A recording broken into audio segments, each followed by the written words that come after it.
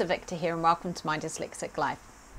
The first thing I wanted to say was actually thank you for commenting on these videos and for telling me a little bit about how, hearing my stories has helped you or resonated with you. I really love kind of connecting with you wherever you are in the world. So today I wanted to talk about an experience that happened to me this week. And it's just a really good reminder how sometimes words can get so misconstrued for dyslexics.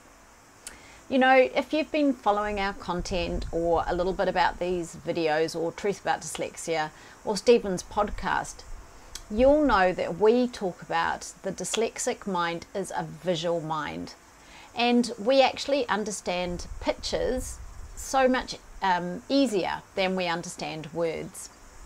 So I realized I'd been talking to some people about being equal, and my idea of equal was different from their idea of equal.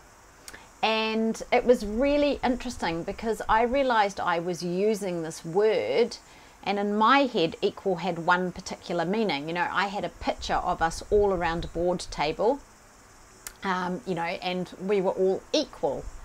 But for the other person, their picture of equal was something different. And what I realized is that when I'd been communicating, so I see if we set this up that we'll all be equal, the picture in my mind immediately was people around a board table. And every time I used it, that was the picture I could see. And it was just a really good reminder for me, even with all the stuff I know about being dyslexic, is how easily communication can go wrong.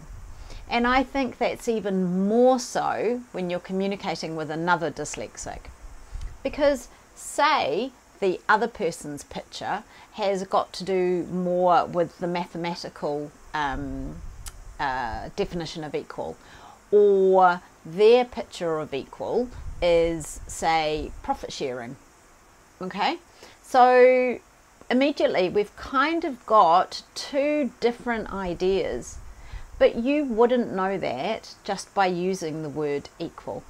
And that's exactly what happened this year. Sorry, you just saw my light pop in then. That's exactly what happened this week. Was we were having a meeting and we were discussing things, and emotions ran a little bit high. And after the emotions had calmed down, what we realized was actually happening was we had different kind of images about what this one word meant. So I guess I just wanted to share, even knowing about dyslexia, even with using my Davis tools and all my other knowledge about dyslexia, sometimes communicating is tricky. And I think when you add emotions into that, then it gets even more complex.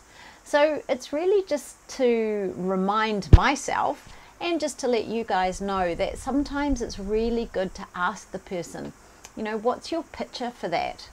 And that way you'll get an insight into what they're seeing in their dyslexic mind. Let me know if you try this and let me know if it works. Have a great week wherever you are, and I'll see you again soon.